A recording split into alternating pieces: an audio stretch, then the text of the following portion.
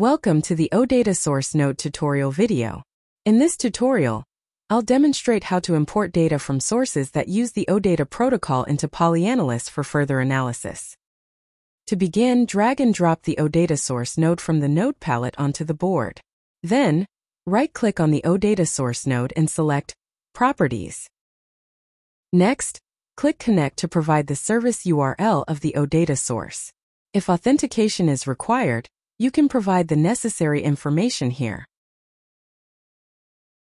In the What to Import section, you can choose to import either an existing table or view, or write an expression to import specific data.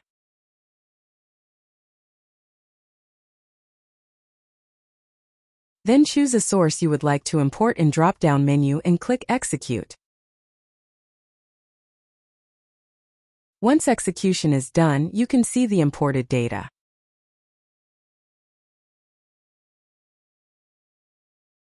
In the Sample tab, you can import specific rows of data by selecting options such as importing data only between starting and ending rows, reading every nth row, or filtering data based on column conditions.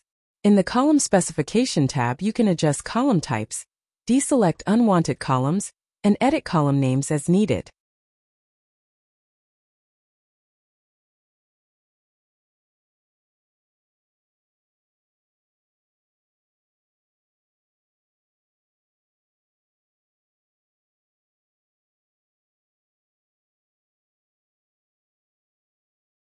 Thank you for watching.